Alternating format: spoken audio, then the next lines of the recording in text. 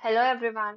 In this video, we are going to configure a system using IPv6 addressing.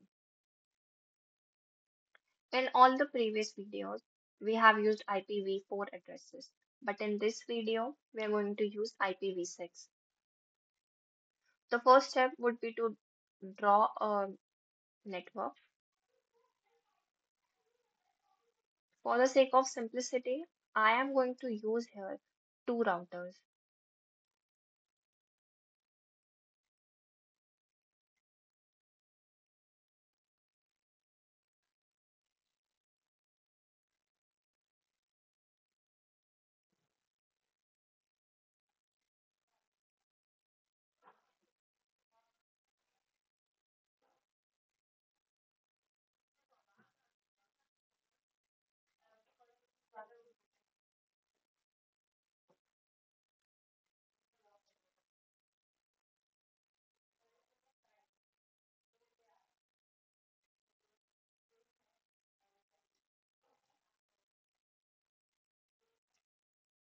Now step 1 is done.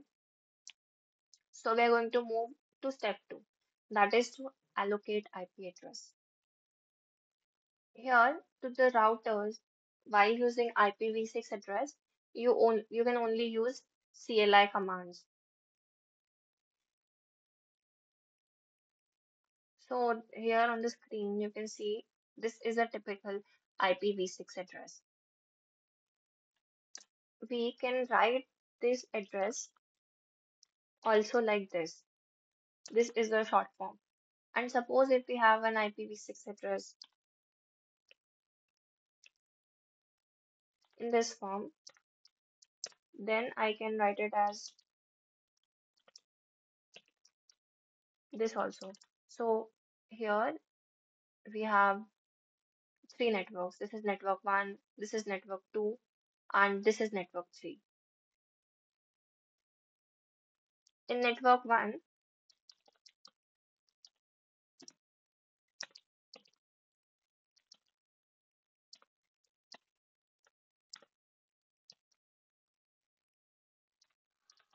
all IP address would be of this form. Here /64 indicates the number of hosts.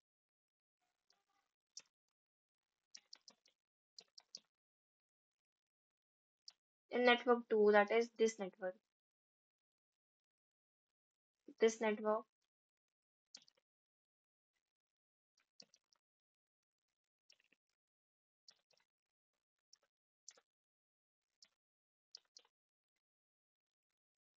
all the IP addresses will be of this form. And in network 3, that is this one,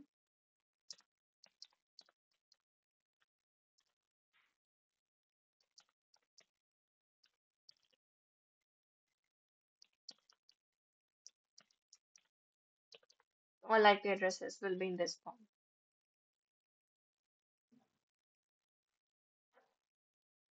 Let's do the easy part first, where we are going to give IP address to all the computers.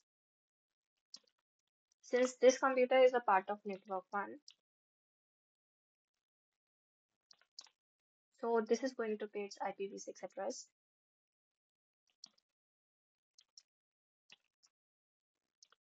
Here in default gateway, for this computer, I will provide the address of this router.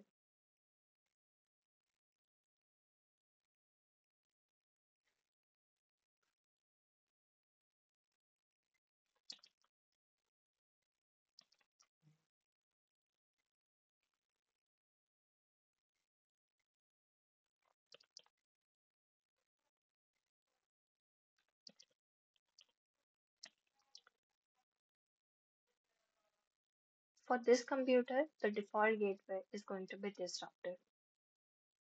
Now for the routers, you will go on CLI. Here for this question, would you like to enter initial configuration dialog? Right? No. Give enable command to enter in privilege mode. In privilege mode, we give command config t so that you can enter in global configuration mode. Before allocating any IP address, you have to tell the router that you are going to use IPv6 addressing. For that, we give the command IPv6 unicast.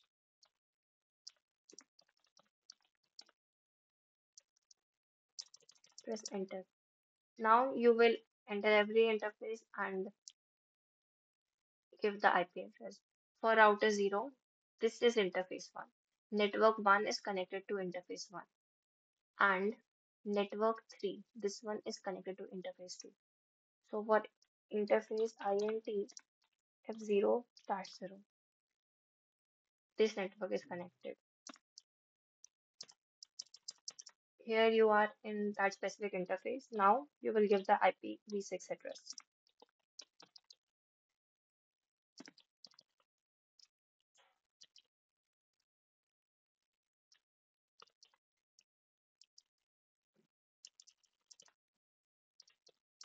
You give the command no shut to enable the router. Now you exit this interface and enter the next interface, that is interface F0/1.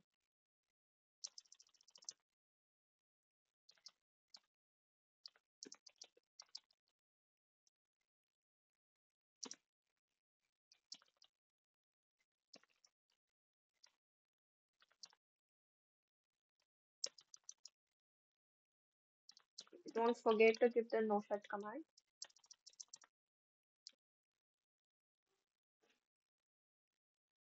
Now this router is done and we will move to router 1. No tn config t.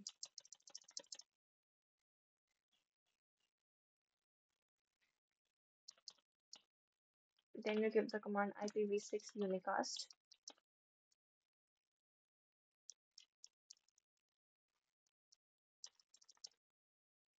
We will enter the first interface,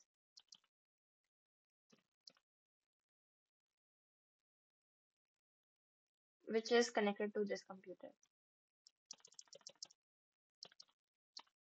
You give the IPv6 address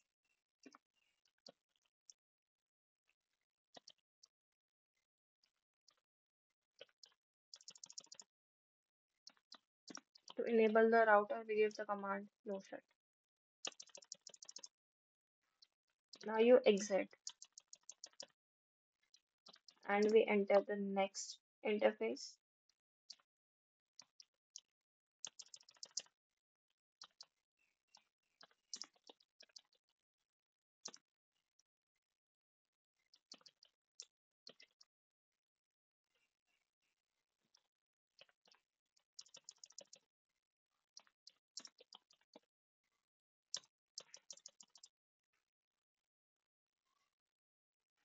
Now we have assigned all the appropriate IP address. The last step is static routing. For static routing, we once again go in the CLI commands and then here you are in interface configuration mode and static routing is done in global configuration mode. So you give the command exit.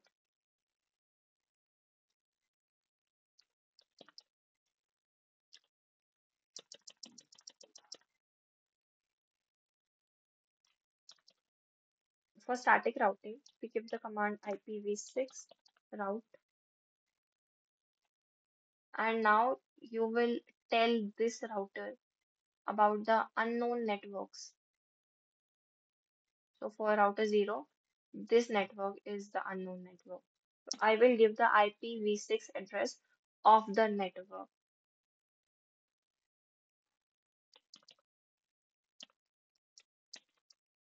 Pay attention, you have to provide IPv6 address of the network. Then you will give the next hop. So for router 0, router 1 is the next hop.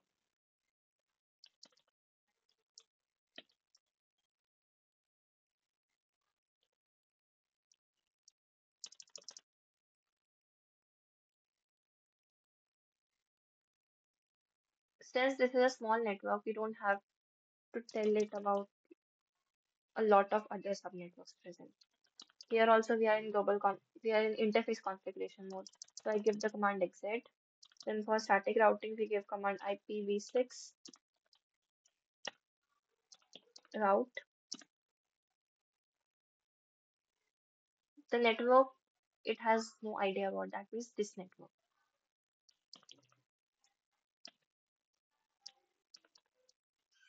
And then you give the next hop.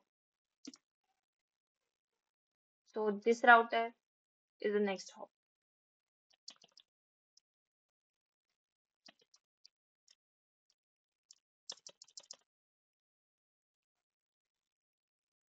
Now to verify this, I am going to send a message from this computer to this computer. And the message has been sent successfully. So that means all the connections are fine and our static routing is also fine.